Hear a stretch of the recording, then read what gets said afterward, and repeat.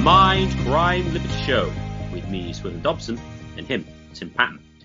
Today we discuss, why do people have children? Now, if we were doing this podcast, say, 300 years ago, which of course we wouldn't, but if we were, people would think this was a very odd question, because children just kind of happened. Various biological processes take place and, oh, wait, we have a child. However, since the 19th century, especially into the 20th century, there is now reliable contraceptive methods, and so that if you don't want to have children but have sex, you can.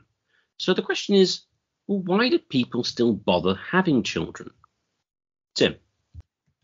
As you say with the technology point, this is now a question. Before, in times past, it wasn't really a feasible question.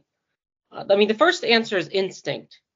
If you're an evolutionary naturalist, to some extent, we're just reproductive vehicles in some ways. We just sort of multiply, just like rats, bacteria, or any other thing. So instinct, of course, other mammals and so forth. Anthropologists have identified groups who don't know how children are formed. Or whether one should trust anthropologists is of some question. Maybe we just don't know how to communicate with them, the sort of tribe or society that doesn't know how children are formed.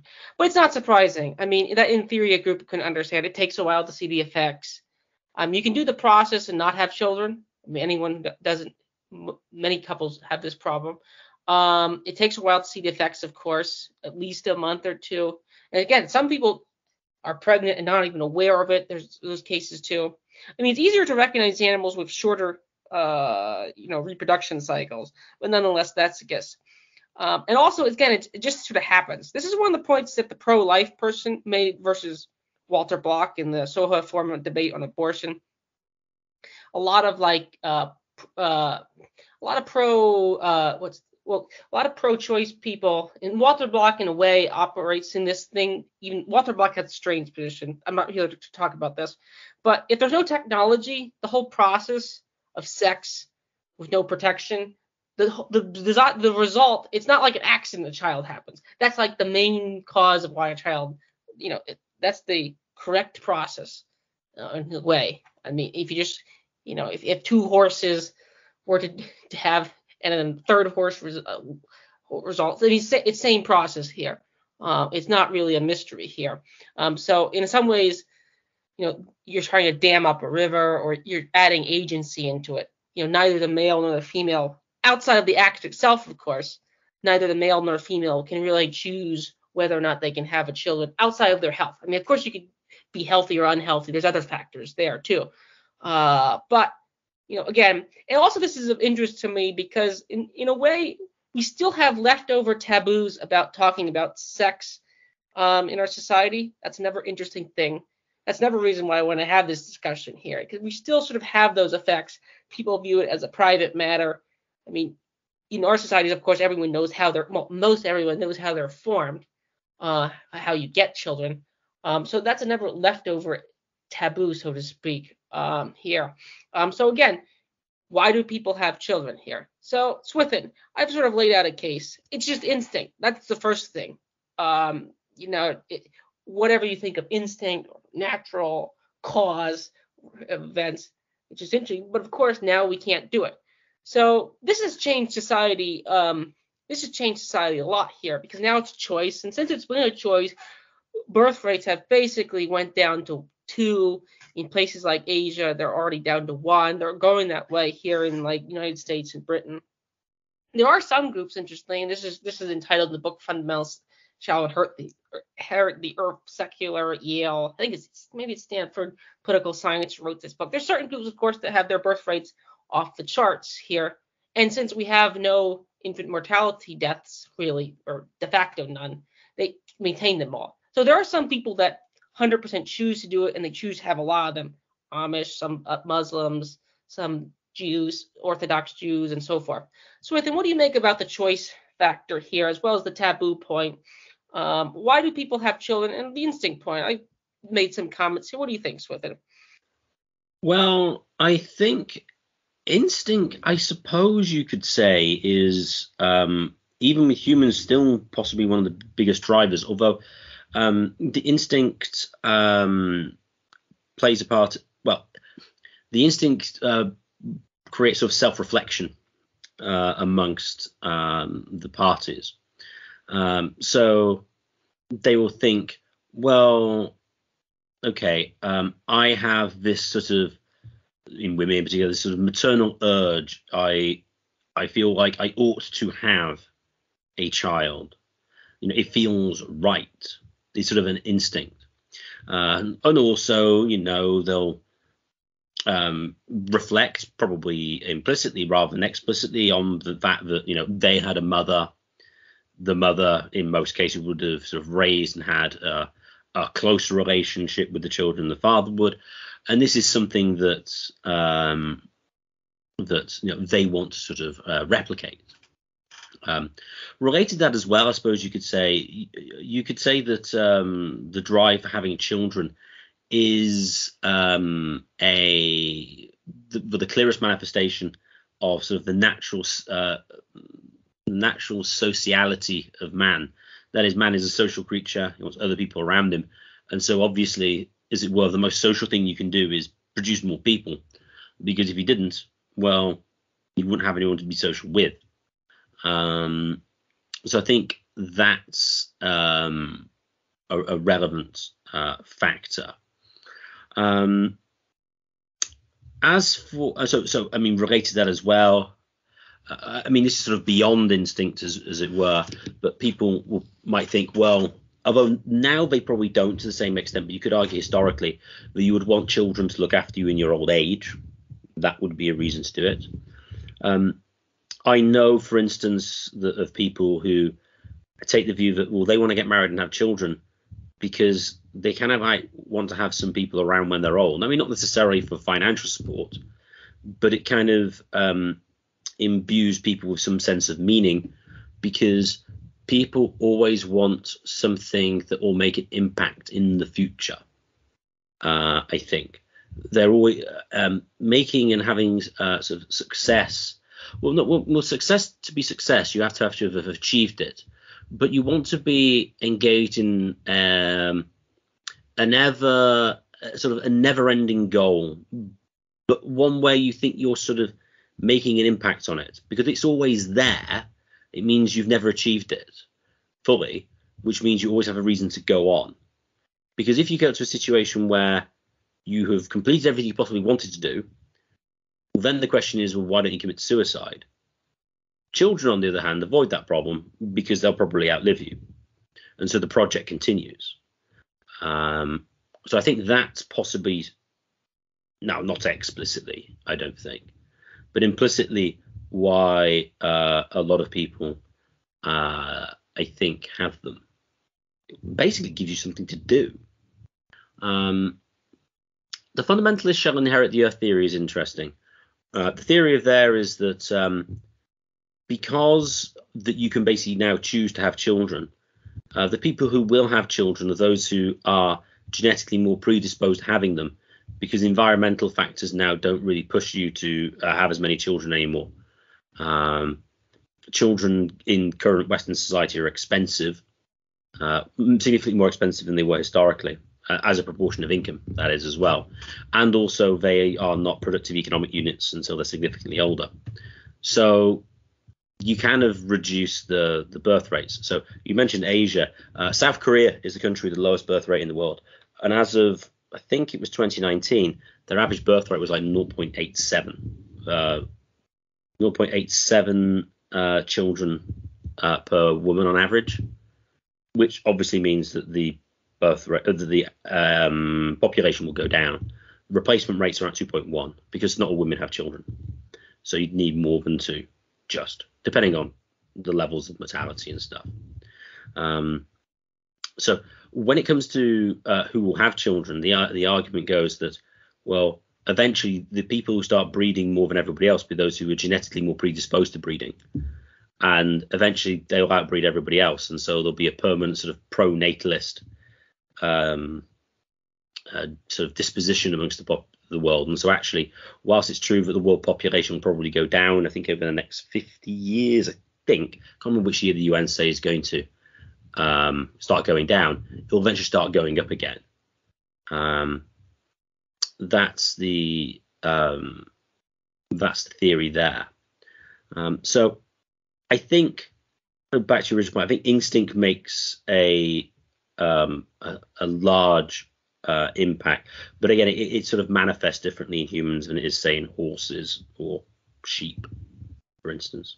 So there'll be some of my opening remarks. Yeah, humans are very much air quote civilized humans are very much different than horses. Well, horses are somewhat domesticated, but purely wild animals, if such things exist at this point. But they're much different than like birds or rats in that regard. So instinct is a sort of funny thing. I mean, I think Nietzsche's would call humans the philosophical beast.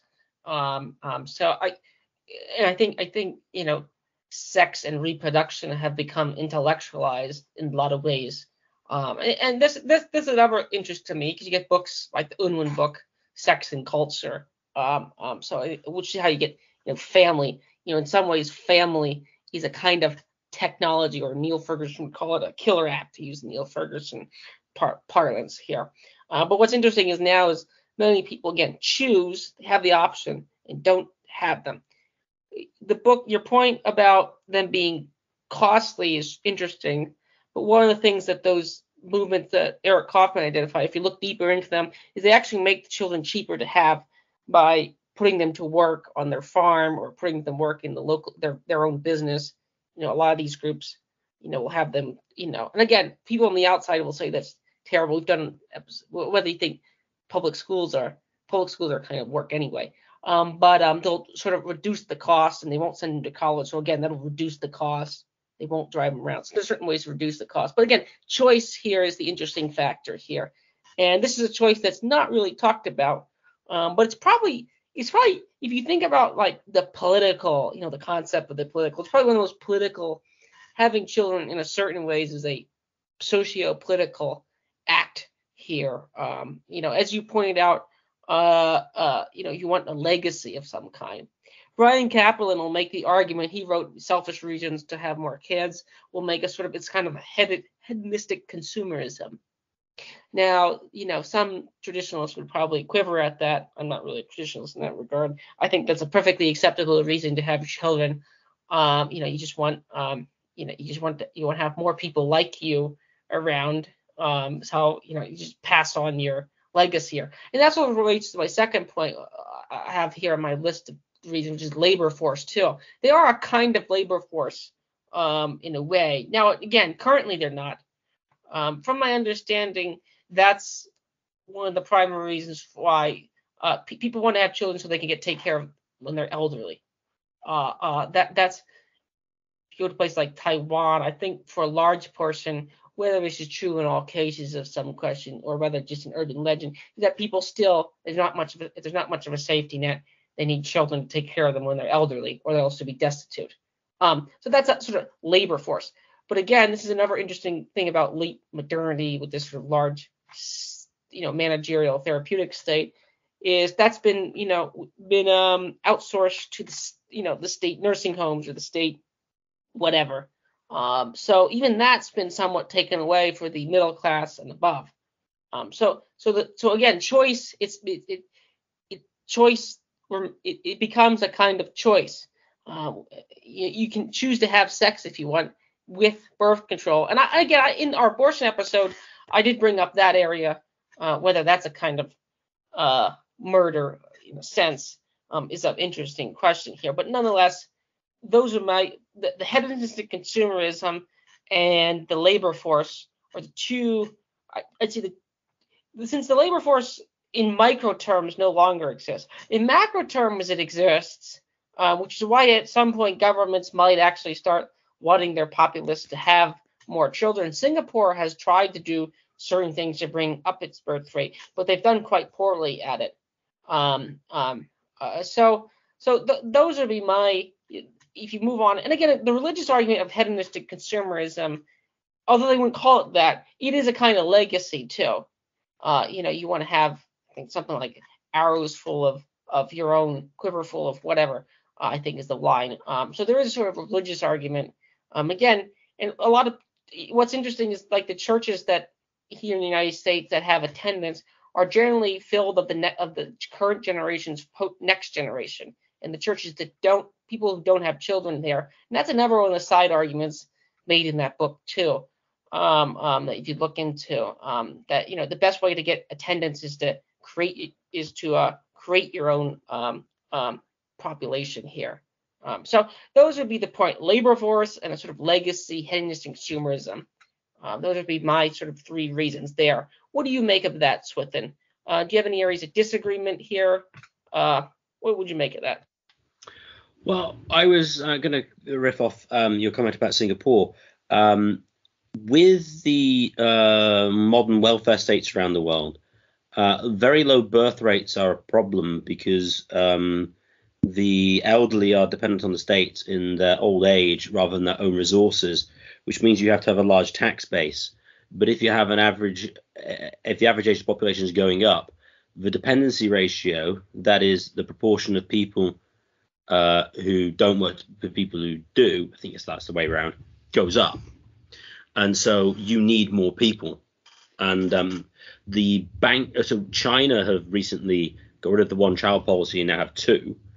And recently the People's Bank of China, which is a Chinese central bank, put out a paper saying we need to scrap it in its entirety and we need to encourage women to have like 3 or more children, because otherwise the Chinese population will decrease. And this will be bad for China. Financially speaking, it'll be bad as well. So related to sort of the reason why some people have it, I think various minority groups, I think this, you could argue, explains the Jews to some extent, although actually the more secular Jews have very, very low birth rates. The Orthodox ones have high ones.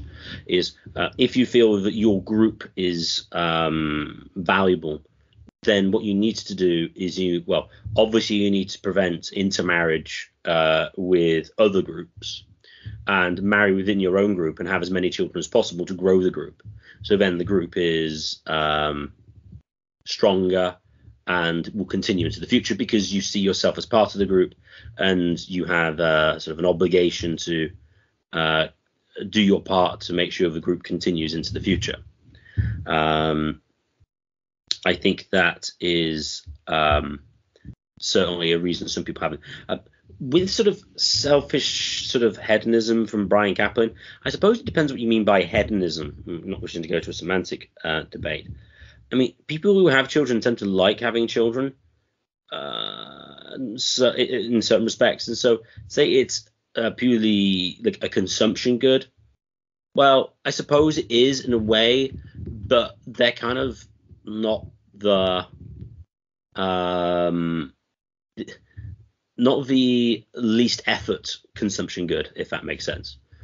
So calling it just on sort of a consumption good like that just seems to be slightly odd given the requirements of children. I suppose you could claim somebody who had children and then sent them off to a nanny and someone else to raise them, and you only saw them at certain times, and when they were happy, like, play toys with them, then yes, maybe you could probably call that consumption. But otherwise, I can see his point, but I think that probably isn't the best way of describing it. Although it is clearly true that people do have children today, do want them. Although interestingly, they tend to only want, most people seem to at least want one child. So they have the idea that a child as such is required and good in a way, but then they don't really have any more than that. Well, that's at least seemingly the experience, say, in South Korea, for instance.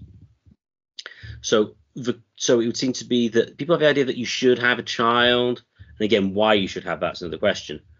But then they don't tend to multiply because that'd be too much effort. Because I can't. The main reason that the birth rates are probably lower is that women now have higher social status from working in a corporation than they do from having children, and lots of them. Because if they did, they would have more children. That would be one of the main drivers. And also on why you have children, as an aside, I think one of the reasons why women typically seemingly have a stronger drive to have children than men do is that women are reminded every month that they do not have a child. and the body is going, you might want one. Whereas men, because basically they can have children up to like the age of like 70, 75, it doesn't really particularly matter when they have a child. They can always perform, in principle, make it happen. Whereas a woman can basically perform for, well, maybe 26 years between the ages of 14. Well, I suppose it could be younger on occasion, but 14 and 40. I know you can get it over 40, but you extend it. Oh yeah, let's say 45. Let's go 14 to 44, say 30 years. Whereas a guy is like, what, 60? So I think that explains, at least in part, the relative sort of desire, as it were, to have children. Because men can always delay it in a way women can't. But as to the exact reasons why, I mean, people don't have them now for financial reasons primarily.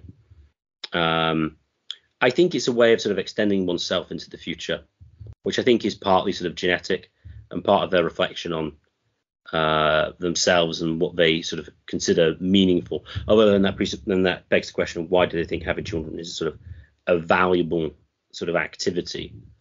Then you could answer in terms of sort of purely Darwinian terms. You could do traditional natural law. You could go divine command as well. But I think those are some of the major reasons why people do have children. The Caplan point, Ayn Rand plays with, the Caplan's a Randy in certain sense, and Ayn Rand makes a strange use of the word selfish.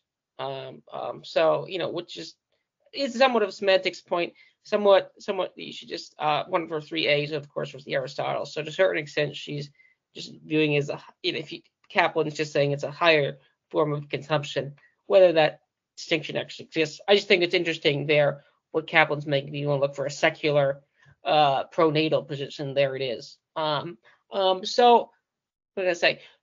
The fact that you need reasons now, I still think have changed the game since roughly 1960 here significantly, and will change the game wherever birth control writ large goes. Eventually, I think Iran's birth rate is going down. My guess is that other places will go down too. And the China one-child policy, made a trend that was going to happen normally, not normally, air quote. Economic development generally drives down children after some point. That's occurred in almost every society. Sort of legal role, and their population is already going to contract by a significant amount. I think it'll be under 1 billion. And they've peaked. This is a point that Peter Zeeland makes in his sort of defense of America. America is the only developed society that still has a generation here, a significant cohort here. And again, your point about micro or macro, on a micro level, you don't need it since the state can just supply you. But your point about labor force, this is where it's interesting, is this choice of having children sort of underlies a lot of political debates that happen. I mean, again, if people had more children, immigration wouldn't be needed, and also immigration wouldn't be a threat. If you raise the domestic birth rate to 3, a lot of the sort of doomsday scenarios that some people painted out, just 3, not 5, just 3, in like Britain, a lot of the doomsday scenarios that certain of the the deplorable people will say won't happen to the degree they will, just 3 or even 3.5. So it's a sort of a political question that sort of affects a lot of things here. And Eric Weinstein, which is Peter Thiel's advice for his what we call hedge fund or investment, whatever, made the point once that I think is true, is that when birth rates are going down, all institutions turn to zero-sum Ponzi schemes.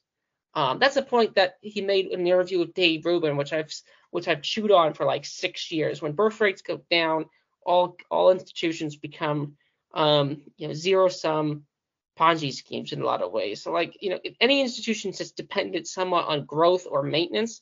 So if you have 30, if your town has 100 people, and in 10 years it's going to have, let's say 100,000 people, in 10 years it's going to have 70,000 people. You'll need 30 less teachers, 30 less college professors. I'm just making the proportional numbers up. But if you say X, or 30 less lawyers or 30 less firefighters. Now, of course, there'll be less service there, so that might go down too. But during the time when growth happens, which is sort of the retort to the population bomb, which again is sort of why that happened.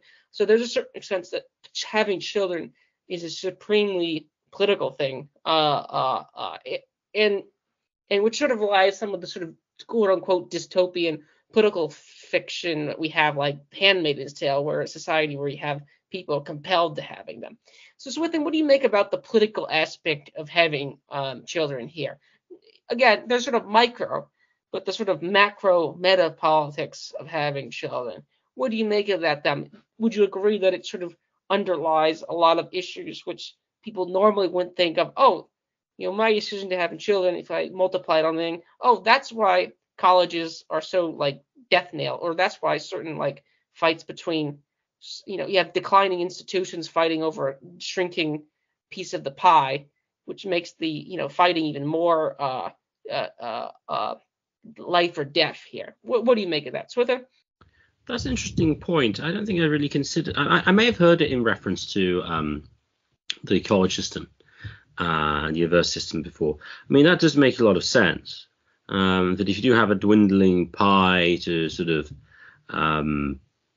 to capture that market, as it were, then you're going to fight as hard as you can over it. So I do think that makes sense. I suppose as well, indirectly, I suppose the birth rates argument, you could say, influences sort of immigration policy. Now, would it really be the case? Would corporations stop asking for free immigration, even if there was lots more like higher domestic birth rates? Probably not. But the argument that there's a labor shortage, or we don't have enough people to do certain jobs, would seem to be there would be less of a justification for that. Now, of course, you could always think of another justification for it. But I think that certainly does impact it. I suppose on the side, the assuming that voting works, you could argue that the left support of immigration is a way of sort of maintaining. It's bizarre though, because the immigrants don't agree with them to a large extent. But I think why they want to capture immigrant voting blocks, because their birth rates are so low that they won't replicate themselves, so can't continue their social programs into the future. Whereas the right in general, I'm pretty sure this is true. I haven't seen the data directly, but I'm pretty sure if you identify as relatively right wing, you're going to have more children if you're left wing. That's going to be generally true. And so the right can replenish its sort of voting block in a way that the left can't. So the left needs to sort of co-opt other voting blocks so that they can sort of continue their influence into the future, because they're basically breeding themselves out of the gene pool. This, of course, though, assumes that voting matters. To the extent to which it doesn't, it wouldn't explain much. That said, to the extent that people do believe it matters, then that would at least impact their rhetoric, at least implicitly. I'm not saying they're doing this explicitly. That would be an odd. I suppose some of them might. Some of the more self-aware ones might. But I doubt that many leftists go, yes, we have no children, let's bring in the Somalis. I don't necessarily think that's what they're thinking.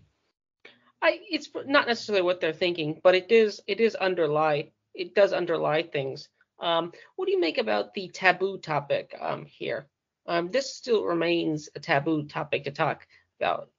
It's like you asking someone how much they weigh or whatever. What do you make of that still existing taboo, and the fact that this is just not brought up here? What do you make of that? I mean, it is a choice here. What do you mean? Like, why don't you have any children?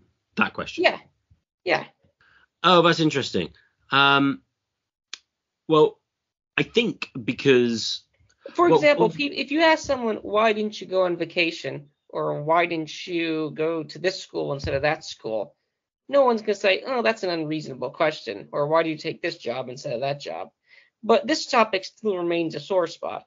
That to me, and it's sort of if you look at the articles about like self, there are various articles about all things, but this thing, there's no natal section on a website or something like that, or at least most websites. But due to its importance, it is quite interesting that it remained. It's sort of a leftover from a sort of Victorian wars, in my opinion. But I think it's probably due in part to the fact that, at least in some cases, it's not a choice not to have any children or to have the number that they do, because it may be sort of relative sort of infertility or various medical ailments which prevent them from conceiving. So I think that's sort of an extension of the extension of that sort of general taboo of asking about medical details about them, because people tend not to like to do that, except of course when they're being vaccinated against a particularly undeadly disease, in which case they'll tell you immediately. But in the main, they'll be, oh no. They don't really talk. So I think it's that, and the problem that there is always that as an issue. Now, would be interesting if it was the case that everybody, suppose medical advances were so great, so that genetic engineering would make that any child born could always conceive somehow. Because I'm pretty sure some genetic disorders mean you can't. But suppose you could get rid of those. And so that in principle, there was no impediment to doing so. And even if you couldn't do it naturally, you could do it via IVF, that was so cheap and easy and reliable that it would work.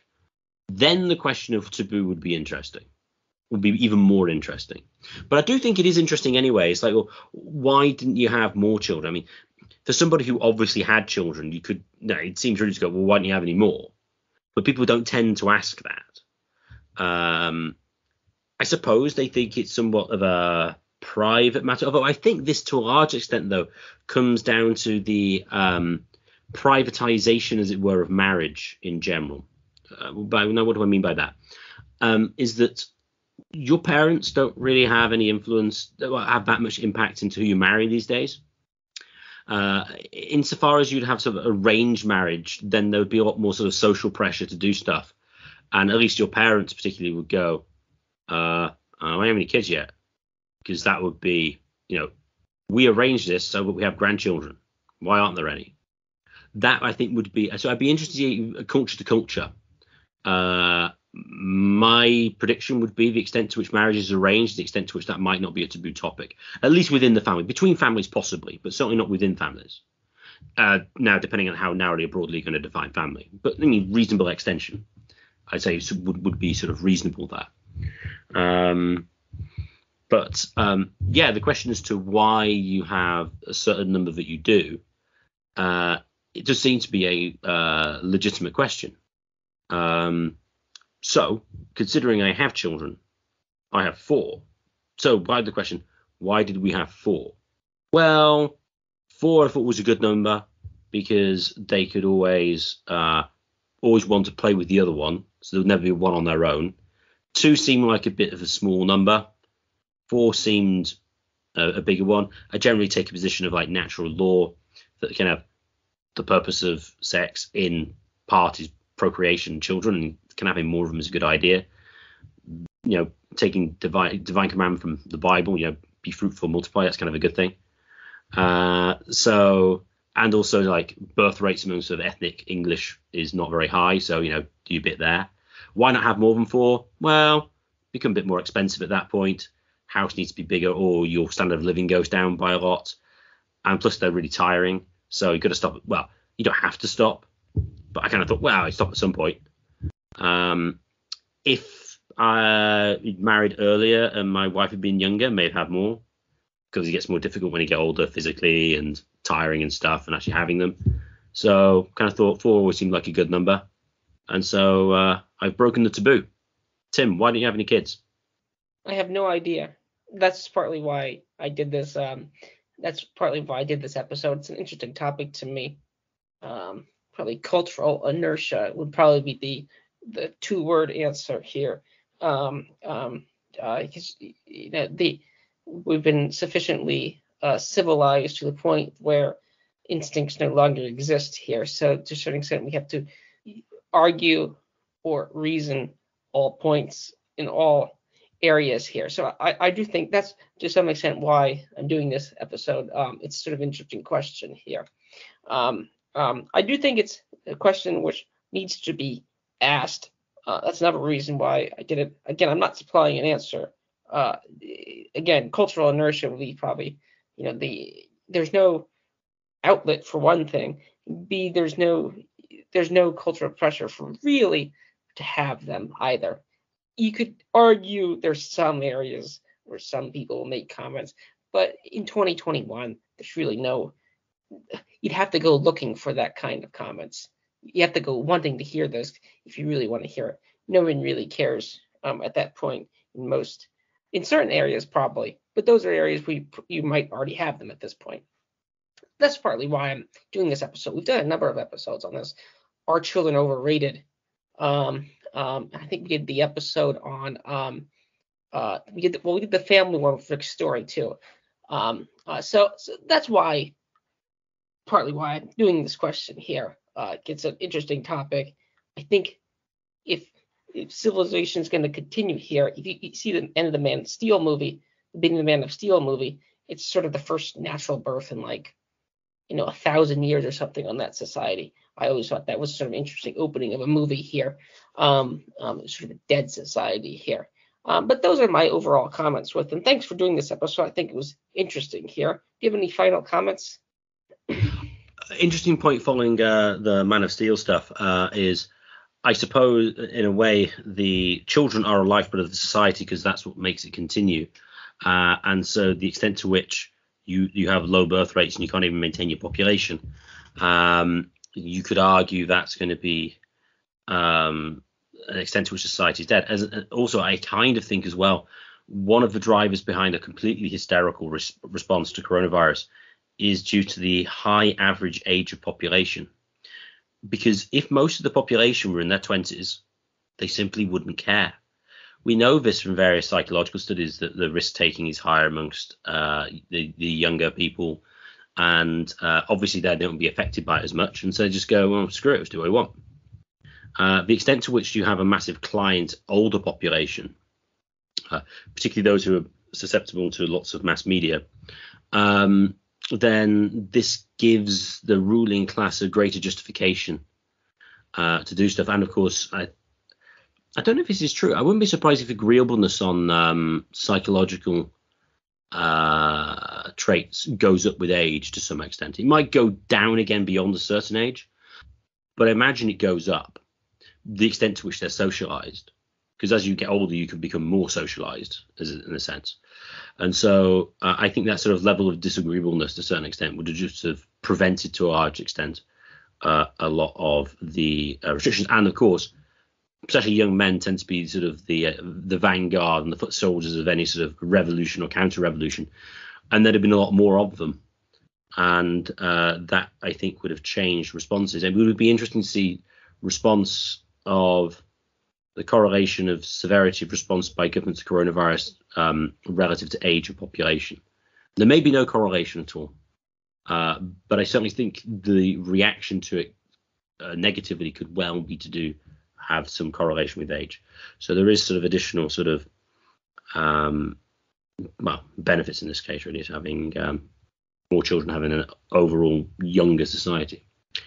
But it's time now to thank everyone for listening. If you've enjoyed this podcast, please share it with your friends and family and subscribe to us on Podbean and YouTube. The more subscribers we get, the higher we get in the search rankings. And if you'd like to contact the show for any reason, please contact us at mindcrimelibetyshow@gmail.com. That's mindcrimelibetyshow@gmail.com.